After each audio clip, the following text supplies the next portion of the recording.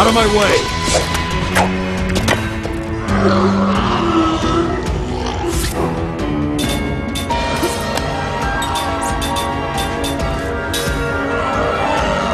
Forgive me.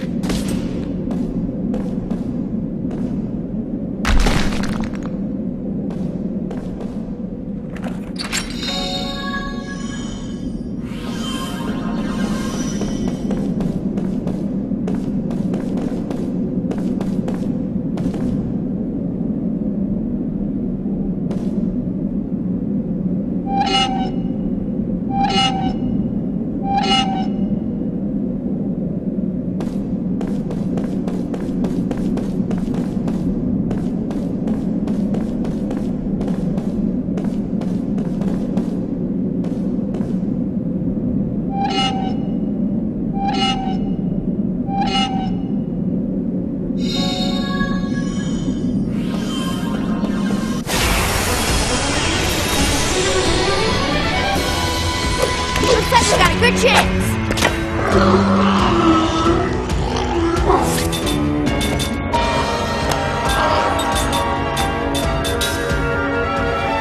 Maybe next time!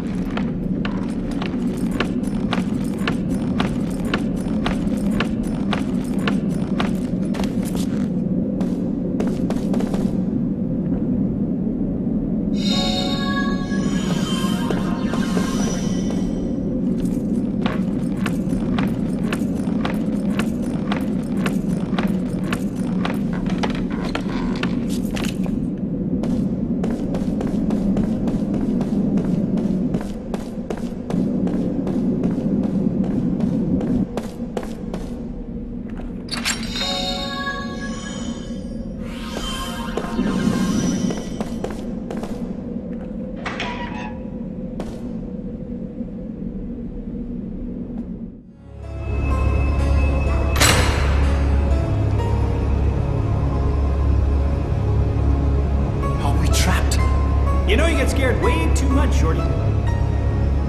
Yeah, well, you look scared too. Oh, very clever. Funny. Yeah. What is your What are you, hiding behind your mama? Wait. What did you just say? Okay.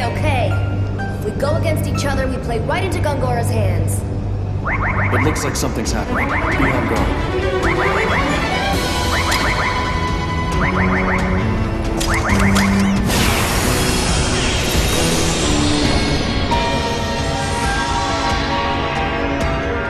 Let's take him now.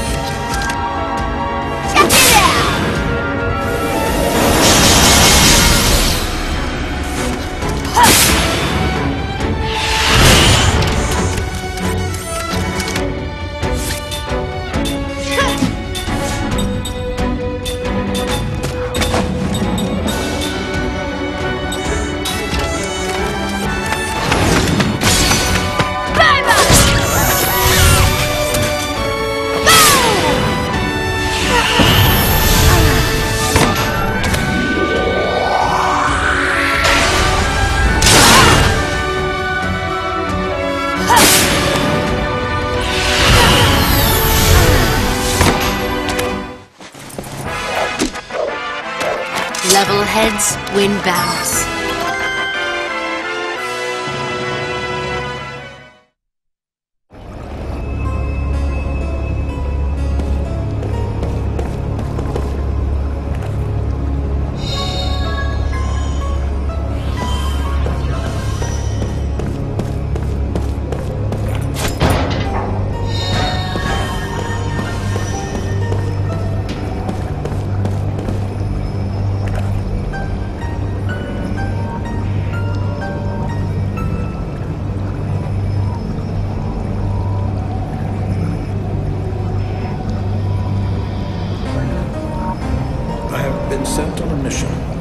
I'm not from this world.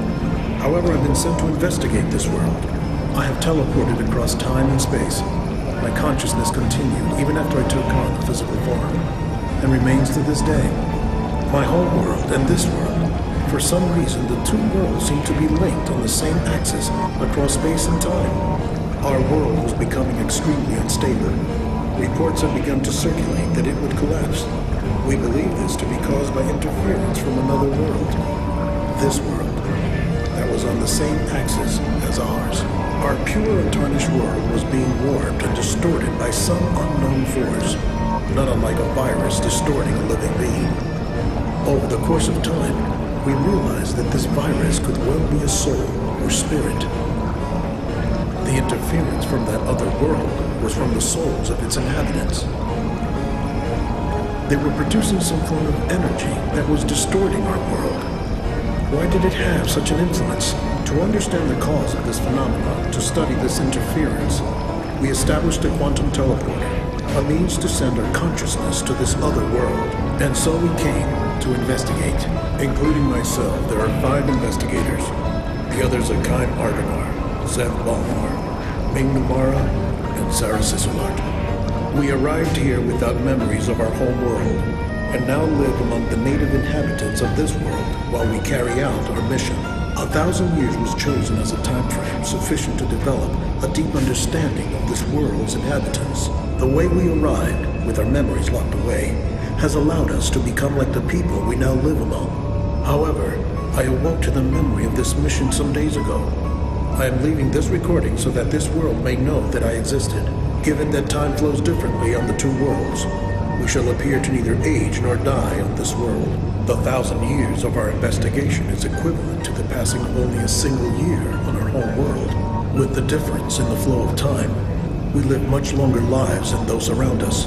By immersing ourselves in the history, culture, thoughts, and habits of this world, we succeeded in gathering detailed data. We will transmit our experiences to our home world, in the hopes that it will give us the means of saving it. An unexpected result of our mission is that the Tower of Mirrors is causing a variety of odd changes in the natural order of this world. Wild animals run amok, and there are many sightings of monstrous creatures. The natural magic energy of this world has changed. This may in fact be a blessing. Magic energy has dramatically improved the lives of these people. When our consciousness was reconstituted within our new bodies, there was a resonance with the magic energy. The possibility that our existence has imparted even greater strength to this world's magic energy is very likely. We have seen much in our 1,000 years here, which brings us to the true nature of the virus. The lives and history of the people here are extremely ordinary, and we have seen many dynasties rise to power and fall again into oblivion. And yet the existence of the virus on our world shows that the events of this world had a tremendous impact, making a history that will never be recorded in any book here. Their feelings that dominate the minds of the people of this world, their hopes and desires, their love and their hatred, their very lives and deaths, the events that bring fear or happiness to their every moment, all of these resulted in massive waves of something that interfered with our whole world. The hearts and minds of the people is what moves this world. At certain times, this was evident by the feelings of affection toward others. At other times, it was shown by the unrestrained drive to satisfy a great ambition. In the time we have lived among the people of this world, we have realized that these feelings, previously unknown to us, profoundly affect them. And the effects of these feelings are causing the massive energy waves that are affecting our home world. From our standpoint, these feelings are simply a virus. But in the course of 1,000 years, we have found them to be a very seductive virus. While here in this world, I have been infected by the virus of feeling, and have consequently attained powerful magic energy. To abandon this would be grievous and painful. To even think this way shows how deeply the virus has infected me. But the virus's seduction has been quite satisfying, and it still is.